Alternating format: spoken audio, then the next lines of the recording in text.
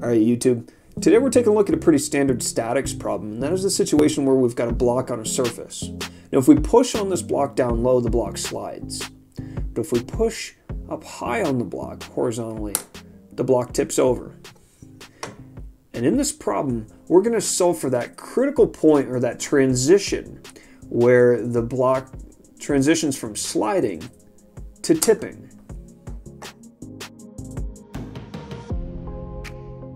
Now, in order to determine whether the block's going to slide or tip, the first thing we need to do is take a look at all the forces which are acting on this block. So first, this block has some mass, which means gravity is going to be pulling on the center of mass downward. And because this ground is rough, there's some friction between the block and the ground. Now, regardless of whether the block tips or slides, the friction is going to be acting along the bottom of the block in the opposite direction we're trying to push the block. So if we're trying to push the block to the left, friction is going to be acting to the right. Now, regardless of whether the block is sliding against the ground or tipping over, these are the three forces which are going to be acting against the block. But to solve for the height at which this force being applied will cause the block to tip versus slide, I want to set up a set of equations looking at both the conditions for tipping and the conditions for sliding. Let's look at the physics equations which are going to determine whether this block will tip or slide. So if we were to push on this block high enough, the block would try to tip over. And when it tips, it's going to pivot around this corner right down here. Now, right at that transition as it goes from sliding to tipping, the sum of all torques around this point right here is going to be equal to 0. Now, the block has three different forces acting against it, producing torque around this point. Now, starting with friction. The friction force is acting right here at the pivot point, so it's acting at a radius of 0. And ultimately what that means is friction is producing no torque around this point. See, torque is given by Fr sine theta. So when we multiply this friction force by the radius at which it's acting relative to the point of 0, we find friction produces no torque around this point. Next we have gravity. The force by gravity is mg. And the force of gravity is acting right here in the middle of this block. Now we could work out the distance between this pivot point and this point right here. But in reality, if we look at this equation for torque, Fr sine theta, you'll notice the value R sine theta is actually just half the width of the block. So our torque by gravity is simply given by mg multiplied by this distance, r sine theta, which is w over 2. Now, reducing this radius vector and angle down into this dimension w over 2 is what's called the effective moment arm. And if you want to see more about that, just click up here. And last we have this push force acting on the block. Now, this push force is going to act at some effective moment arm h away from this pivot point. Now we have to be careful here because the force by gravity is trying to rotate this block clockwise around this pivot point. This force, if it's going to cause the block to tip, is going to be actually trying to rotate the block counterclockwise. And so when we're talking about torques, we need to be careful with signs. If we're saying clockwise for this term is positive, that means the force or push force is going to be in the negative direction. So rearranging this equation a little bit, we get this expression, which on its own isn't all that useful.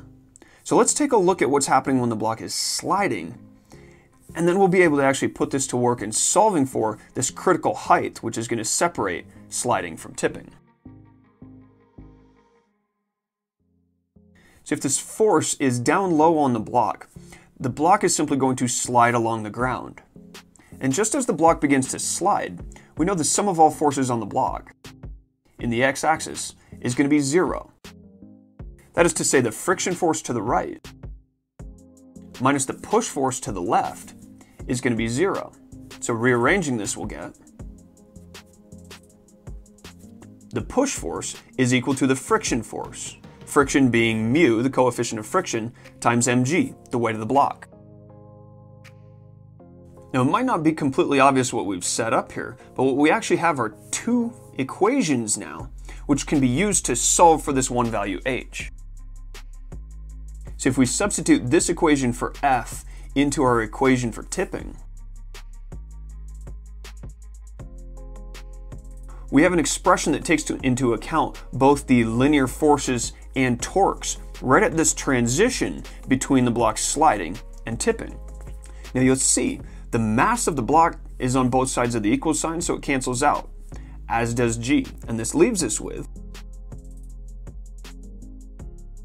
this expression, which tells us the height right at this transition when the block goes from sliding against the ground to tipping.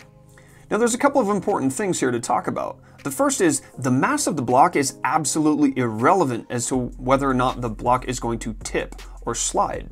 Additionally, the height of the block is irrelevant so long as the height of the block is greater than this value h, which we solved over here.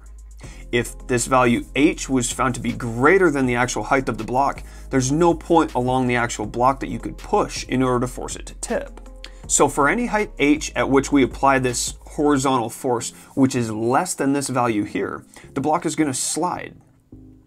If we were to apply this force horizontally at some height which is greater than this value, the block is going to tip. All right, YouTube, I want to talk about this result we've derived. You see, the result tells us that the width of the block matters and the height does not. Now, it's easy enough to believe that the mass doesn't matter. We can see how that canceled out, but the idea that the height of the block is irrelevant seems counterintuitive, so I'm going to prove it. Look, if I push on this block, pushing on it right at about 5 up, it starts to transition to tipping. So if I take two blocks and stack one on top of the other, we effectively have a block that is now twice as tall as our original. If I push on this, still 4 up, it's sliding. Once I get up here to 5, it tips. The height of the block is irrelevant, and that's a bit counterintuitive. But ultimately, it's only the width of this block that matters. Now there's one other thing I want to point out, and that is that if you're ever in a situation for some absolutely ridiculous reason where you only have a ruler, you can actually figure out the coefficient of friction between a block and a surface with just that ruler. See, if I push on this block, I don't need to know how hard I'm pushing on it. I only need to know the width and the position at which I'm pushing on the block. And from that, I can determine the coefficient of friction between the surface and the block. Hopefully that'll serve some of you nerds out there at some point in the future. And on that note, that's all for now.